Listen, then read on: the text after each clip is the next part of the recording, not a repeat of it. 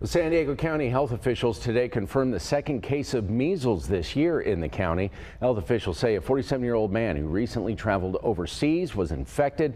They add he's in the hospital and may have exposed others at several locations in Encinitas and Carlsbad. We have a list of those locations on our website at fox5sandiego.com. Click the Scene On tab. Public Health Services is also working with those sites to follow up with staff who were possibly exposed. The other county measles case was back in February with an infant who went overseas. Health officials say the two cases are not linked.